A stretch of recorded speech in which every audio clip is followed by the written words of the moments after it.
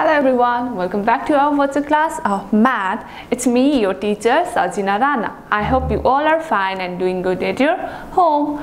Now in math we are in chapter 7, addition. We are learning about addition and this is our last chapter in this addition, or last topic for this addition.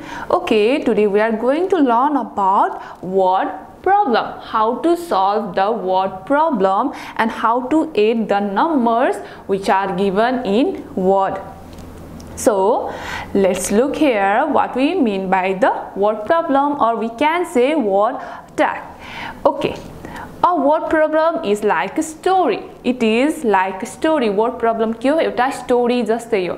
त्यसमा you can hear the person name, त्यहाँ एउटा मान्छेको नामहरु पनि हुन सक्छ, like boys, girls, like Hari, Geeta, and it is like a story. यो के हो, word problem के हो, एउटा story जस्तै हो.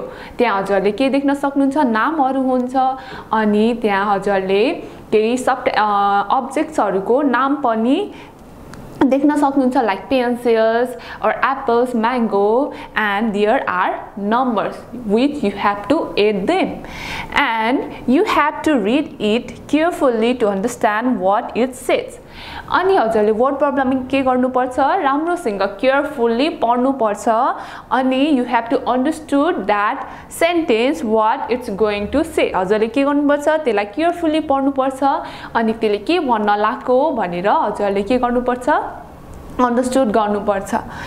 You have to then do the additions of the number to find the sum, and you have to do the additions. हामीले यो के गर्न लाग्छौं, word problem of addition. हामीले addition को word problem गर्न लाग्छौं and you will see numbers in that word problem. अनि हजुरले के देख्न सक्नुहुन्छ, त्यहाँ नम्बर्सहरु देख्न सक्नुहुन्छ अनि हजुरले कुन कुन नम्बर एड गर्नुपर्छ and what will be the answer, you have to find them.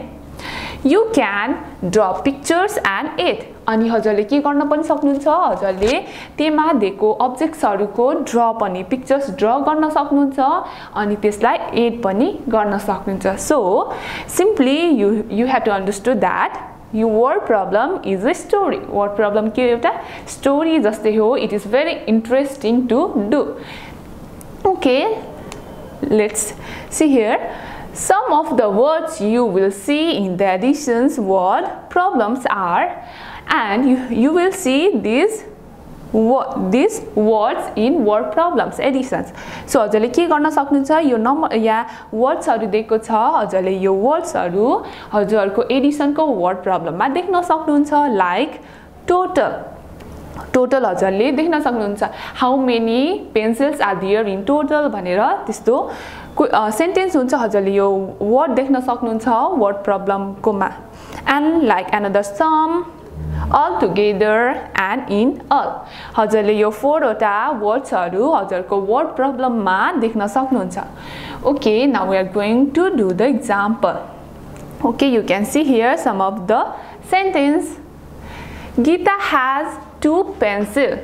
So यहाँ के छ, एउटा girl छ, girl को नाम के रहेछ, Gita, and she have 2 pencils. Gita सँग कतिवटा पेन्सिल रहेछ, 2टा पेन्सिल रहेछ. And Sonam has 3 pencils and another name is Sonam. यहाँ 2टा केटी रहेछ, 2टा केटीको नाम के रहेछ, एउटा गीता अनि अर्कोको नाम Sonam. And you can see here Geeta has 2 pencils. Gita सँग 2टा पेन्सिल्स रहेछ अनि सोनम सँग 3 वटा पेन्सिल्स रहेछ. Now how many pencils in all? अब हामीले के गर्नुपर्छ, यो 2टा नम्बरलाई 2टा पेन्सिल या 2 वटा पेन्सिल्स र यो 3 वटा पेन्सिल्सलाई एड गर्नुपर्छ अनि टोटल कतिवटा पेन्सिल छ भनेर हामीले फाइन्ड आउट गर्नुपर्छ. Here you can see in all. हजुरले यहाँ देख्न सक्नुहुन्छ in all भनेर यहाँ एउटा वर्ड छ. Okay, now how many pencils in all? अब त्यो 2टासँग कतिवटा पेन्सिल छ त टोटलमा भनेर अब हामीले यहाँ आन्सर फाइन्ड आउट गर्नुपर्छ. Okay, now at first Geeta has 2 pencils. अब सुरुमा के छ, गीतासँग 2टा पेन्सिल छ. Now let's draw here 2 pencils. 1, 2. Okay, गीतासँग 2टा pencil छ. अब Sonam has 3 pencils. अब के छ यहाँ Sonam सँग 3टा पेन्सिल छ. Sonam has 3 pencils. Now let's draw here 3 pencils. Okay, 1 2 3. यहाँ Sonam सँग 3 वटा पेन्सिल्स भयो. अब हामीले यो 2 र 3 लाई एड गर्नुपर्छ. Here you can see 2 plus 3. अब यो 2 वटा पेन्सिल्स र 3 वटा पेन्सिल्स लाई एड गर्दा कति हुन्छ?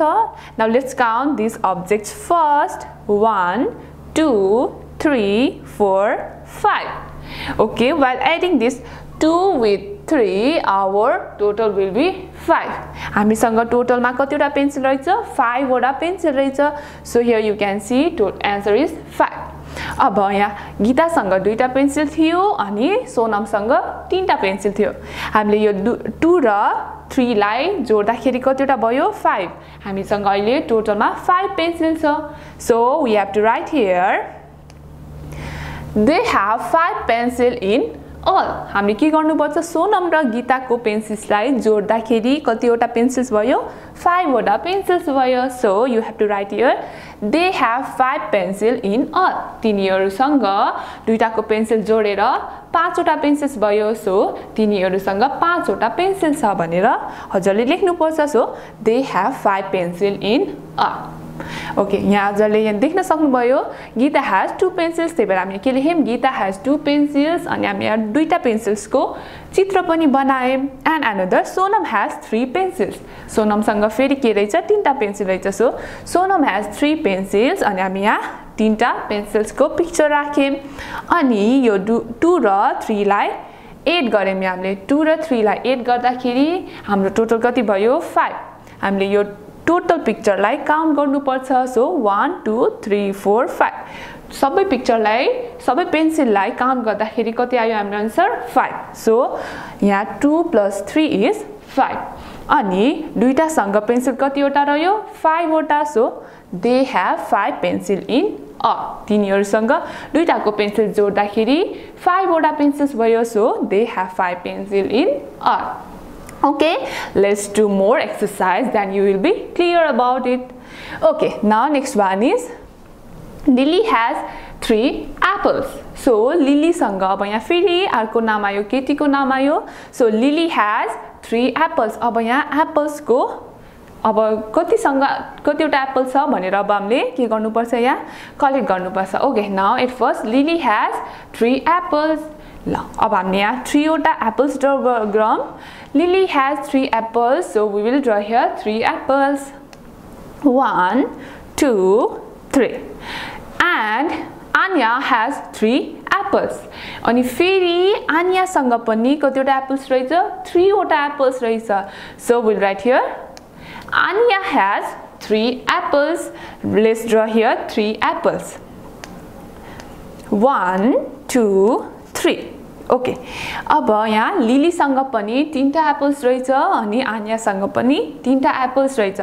How many apples are there in total? अब हजुरले यहाँ देख्न सक्नुहुन्छ टोटल. यहाँ टोटल भनेर एउटा वर्ड आएको छ. यो वर्ड प्रब्लममा हाम्रो वर्ड प्रब्लममा आउँछ. एडिसनको वर्ड प्रब्लममा हामीले टोटल इन अल भन्ने वर्ड्सहरु देख्न सक्छौं. So now we have to find how many apples are there in total. 2टाको Apple जोड्दाखेरि कतिवटा एप्पल्स हुन्छ भनेर अब हामीले के गर्नुपर्छ? यहाँ सल्भ गर्नुपर्छ. Okay, you can see here 3. लिलीसँग 3 वटा एप्पल्स छ. त्यही भएर यहाँ 3 लेख्यौं. And plus and again Anya has 3 apples. आन्यासँग पनि 3टा एप्पल्स छ. So हामीले 3 plus 3. 3 plus 3 is 6. हामीसँग यहाँ टोटलमा कतिवटा एप्पल्स छ? 6 वटा एप्पल्स छ. 1 2 3 4 5 6. So Lily has 3 apples and Anya has 3 apples. 3 plus 3 is 6. हामीले 3 लाई फेरि अर्को 3 सँग जोड्दाखेरि कति हुन्छ? 6 हुन्छ. हाम्रो टोटलमा कतिवटा एप्पल छ? 6 वटा एप्पल छ. सो हामीले यहाँ सेन्टेन्समा लेख्नु पर्छ There are 6 apples in total. Anya र लिलीको एप्पल जोड्दाखेरि कति हुन्छ? 6 हुन्छ. So here there are 6 apples in total. त्यहाँ के छ? 6 वटा एप्पल छ सबै 2 जनाको Apple जोड्दाखेरि. So here you can see सुरुमा के थियो? लिलीसँग 3टा एप्पल थियो अनि आन्यासँग पनि 3टा एप्पल थियो. हामीले लिलीको 3टा र आन्याको 3टा एप्पललाई जोड्दाखेरि कति भयो हाम्रो आन्सर 6 भयो त्यही भएर there are 6 apples in total. Okay, let's do here more exercise. Okay, you can see here Poonam saw 5 birds on one tree. अब यहाँ एउटा क्यारेक्टर छ पूनम. पूनमले के देख्यो एउटा रुखमा 5 वटा बर्ड्स देख्यो. ओके यहाँ पूनमले के देख्यो एउटा रुखमा 5 वटा बर्ड्स देख्यो. यहाँ काउन्ट गर्नु त 1 2 3 4 5 एउटा रुखमा कतिवटा बर्ड्स देख्यो 5 वटा बर्ड्स देख्यो. And 2 birds on another trees. अनि फेरि पूनमले अर्को रुखमा फेरि कतिवटा बर्ड्स देख्यो 2टा बर्ड्स देख्यो 2 बर्ड्स. ओके पूनमले फेरि अर्को रुखमा 2टा बर्ड्स देख्यो 2टा चरा देख्यो 1 2. What is the total number of birds she saw? अब हजुरले के गर्नुपर्छ पूनम यहाँ एउटा मात्रै क्यारेक्टर छ पूनम एउटा मात्रै केटी छ पूनम अनि यहाँ 2टा रुख छ. सो एउटा रुखमा कतिवटा बर्ड्स थियो 5 वटा बर्ड्स थियो अनि अर्को रुखमा 2 वटा बर्ड्स थियो. अनि पूनमले अब दुईटै रुखमा एउटामा 5 वटा र एउटामा 2टा बर्ड्स देख्यो. Now you have to count the birds of 2 trees. अब हजुरले दुईटै ट्रीज को बर्ड्सलाई जोड्नु पर्छ अनि पूनमले कतिवटा बर्ड्स देख्यो त भनेर के गर्नु पर्छ हजुरले लेख्नु पर्छ. What is the total number of birds she saw? पूनमले दुईटै रुखमा भएको चरालाई जोड्दाखेरि कतिवटा बर्ड्स देख्यो त अब हामीले त्यो फाइन्ड आउट गर्नु पर्छ. Okay let's see here. At first पूनमले एउटा रुखमा कतिवटा बर्ड्स देख्यो 5 वटा. So you have to right here 5 birds on one tree. एउटा रुखमा 5 वटा ट्रीज देख्यो पूनमले अनि फेरि अर्को रुखमा 2 birds on another trees अनि फेरि अर्को रुखमा कतिवटा बर्ड्स 2 वटा बर्ड्स देख्यो. अब हामीले यहाँ हजुरले 2टा नम्बर देख्न सक्नुहुन्छ 5 र 2. अब हामीले के गर्नुपर्छ यो 5 र 2 लाई जोड्नु पर्छ. Okay now 5 + 2 is 7. हामीले 5 लाई 2 सँग जोड्दाखेरि कति हुन्छ 7 हुन्छ. So let's count this bird in total. यो अर्को रुखमा 5 वटा बर्ड छ यहाँ अर्को रुखमा 2 वटा बर्ड छ. दुईटै रुखमा भएको चरालाई काउन्ट गर्दा कति हुन्छ let's count here 1 2 3 4 5 6 7. So 5 + 2 is 7 and you have to write here Poonam saw 7 birds in total. पूनमले के देख्यो 7 वटा चरा देख्यो.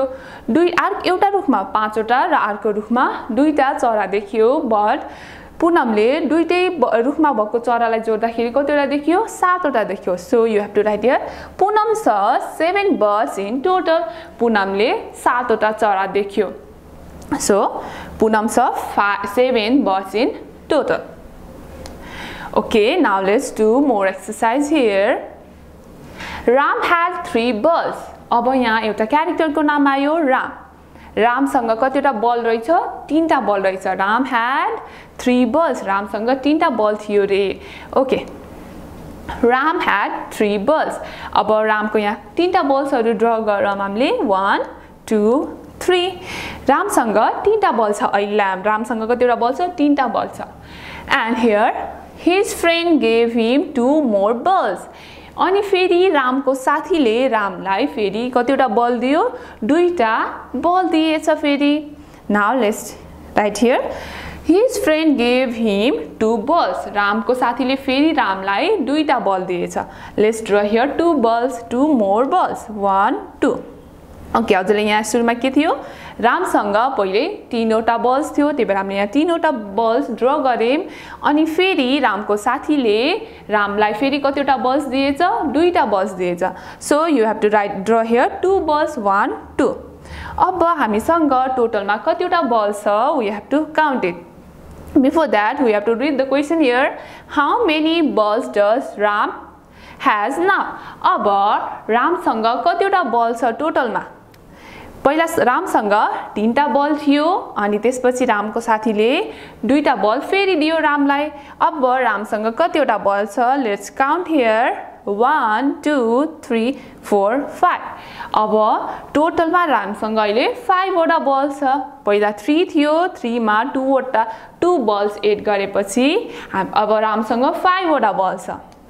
Okay, you can see here 3 + 2 is 5 3 लाई हामी 2 सँग जोड्दाखेरि कति भयो हाम्रो आन्सर 5 भयो so now Ram has 5 balls अब रामसँग कतिवटा बल छ 5 वटा बल छ ओके यो हाम्रो के थियो वर्ड प्रब्लम थियो सुरुमा रामसँग 3 वटा बल छ अनि फेरि रामको साथीले रामलाई 2 टा बल दियो अनि 3 लाई 2 सँग जोड्दाखेरि कति हुन्छ हाम्रो आन्सर 5 हुन्छ सो रामसँग टोटलमा 5 वटा बल छ so this is our word problem आज हामीले के सिक्यौं कसरी वर्ड प्रब्लम सल्भ गर्ने word problem is like a story हजुरले you can read that sentence like a story and it will be easy for you to do.